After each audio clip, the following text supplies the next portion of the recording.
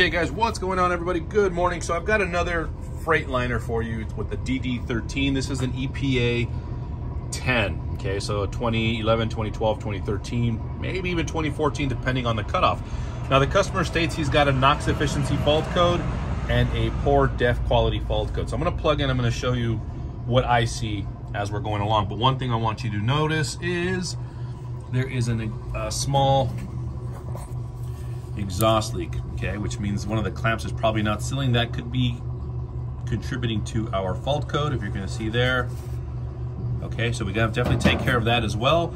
Again, by the book, you're gonna have to eliminate those exhaust leaks, and if you can see it here, see all that ash and soot, it's actually on the side of the chassis. So gotta eliminate that, gotta take care of that. That's gonna be on our to-do list, but first thing first, let's plug in and see what we find. Now again, this does have the DEF metering unit here on the side. It's a little different than what you guys are probably used to now because of the different years and changes. Actually, it's a pretty big exhaust leak. If you guys look here, let's see if I can get a clean finger on this thing. Right, pretty clean. Take a look. Yeah, so we definitely have to take care of that. This one box may have to come down and out. That's how I like to do it. I like to take this shit apart and actually work on it outside. Yeah, there's a lot of soot. I know the customer mentioned something about a leak here. That could have been contributing to that. But from what I'm seeing here, we have an exhaust leak coming from the one box. So this may have to come down so I can get a better visual inspection on what's going on inside. But let's plug in and go from there. All right, guys, so take a look. We are on the one box. Okay, here is the outlet side. Let me back this little camera view up a little bit, show you guys what we're gonna do. All right, there we go. So again, there's your one box. Here is your metering unit up there. Here is your dosing air supply, or dosing slash air into the one box. Bear with me. All right, so what we're gonna do right now is let this thing cool off, number one. Hold on. And there is our temperature sensor for the SCR. Let's see if you can see that there. Hold on, guys. There we go. I'm all over the place and I'm trying not to get burned. So this is going to be your SCR temp outlet, and the one just above it, as you can see where my finger's pointing, that is your NOx outlet sensor. So we're going to spray a little bit of WD-40 and loosen that up. Once it cools off, we're going to take that out. I'm going to show you again a little trick that we learned, and it actually works pretty good with this particular setup on the EPA 10. So let me spray that, let it cool off, and then hopefully we'll have some good success or some good luck taking out that sensor very carefully. And I'm going to show you what we do and how we do it. Okay guys, so here we are. I don't know, apparently I didn't hit the record button. Fucking moron that I am. Started that up. Oil pressure is good. We've got some codes here. Let's see what they are. Okay, that's related to the truck, which is fine. I don't have any lights on here, which is great. I'm gonna do a quick efficiency test. So if you go over to your service routines on your left, on your upper right, you're gonna see SCR system. You're gonna go ahead and click on where it says perform parked SCR test. So go ahead and do that. It will automatically do it on its own. Once it warms up, you're gonna see the NOx efficiency, NOx inlet, NOx outlet, and then your efficiency rate, okay?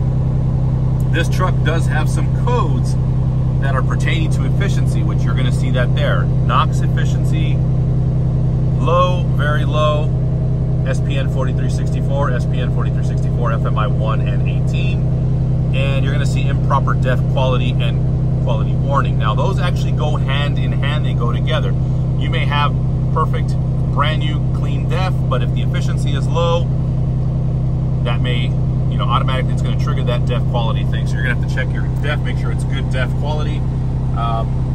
Again, exhaust leaks, but for now, again, what I want to do is just simply do the SCR test or the efficiency test. So I'm going to let it do it on its own. It's got to warm up, it's got to reach certain temperatures. It takes probably about 20 minutes.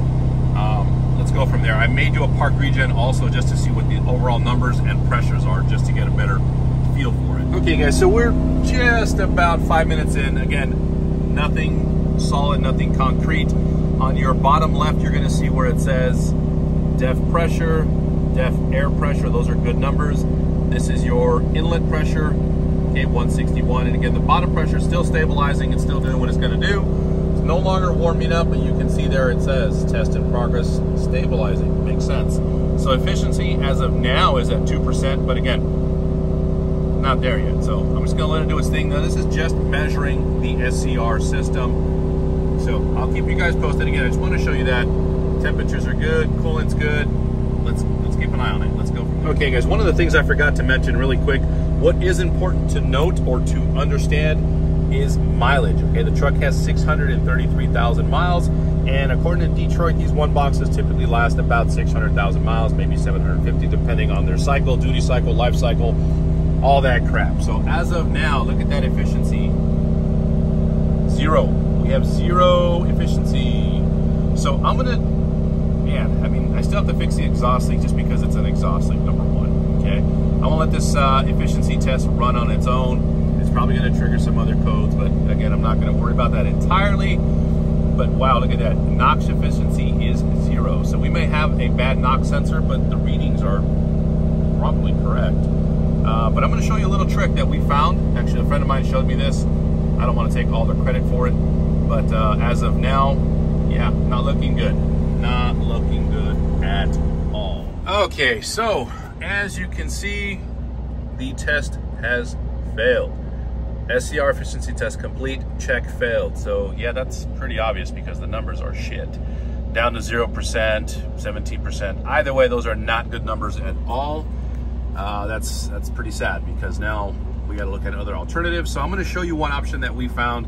Again, I didn't invent this. However, a friend of mine saw him do it, asked him about it, and it seems to work because we've tried it on a few things. Now again, this is an EPA 10.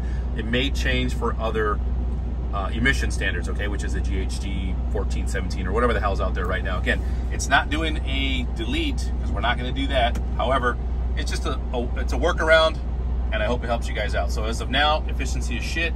Let's go downstairs and take a look at the one box itself. Okay guys, so this is the NOx sensor, okay? We're still using the original one, which is going to be, give me a second here, this is the original one here. And all we're doing is we're simply tying it next to it. It's outside, but it's tied to it, so we're still getting heat.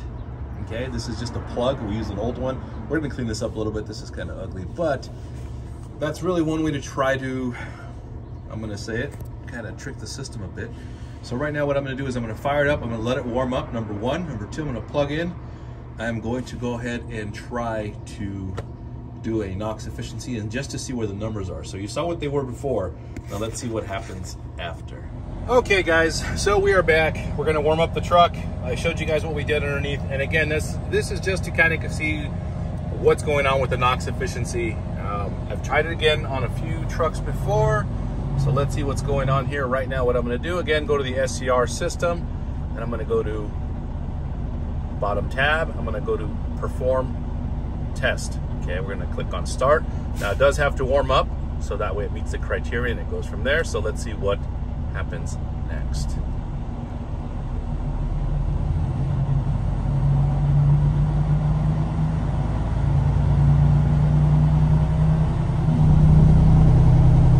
All right guys, so it's gonna start doing the test, and you can see there it's gonna start warming up, okay?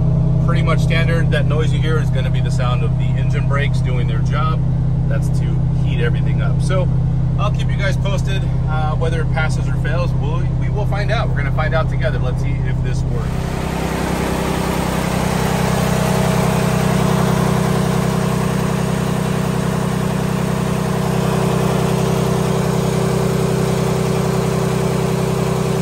Okay guys, so we are about 10 minutes in, and I wanted to show you this. Now again, it's not 100%, but it's a way to kind of get around it. You're gonna look at the numbers here. Inlet is at 139, outlet is at 2 parts per. So again, the further they are apart, the better, and your NOx efficiency goes up, 98%. Again, this is something we've done. It works on your 2011, 12, 13s, and I think around the 14 it changes. The idea is, again, you're reading the outside air. So far so good. The test is reading. That's the RAC system fail. That's something a little different. Again, nothing to do with what we are doing. But so far so good. NOx efficiency is up. Temperatures are good. Again, stabilized, which is what we want. Okay, we don't want those numbers going all over the place. Again, I'm not doing a regen, I'm just simply doing an efficiency test, which is something you need your software for, okay? Pressures look good, temperatures, let me get that out of the way. That looks good. Let me go back to the SCR system and let's take a look and see what it now says. SCR test complete, check passed. So that's good. That's a win right there in my book.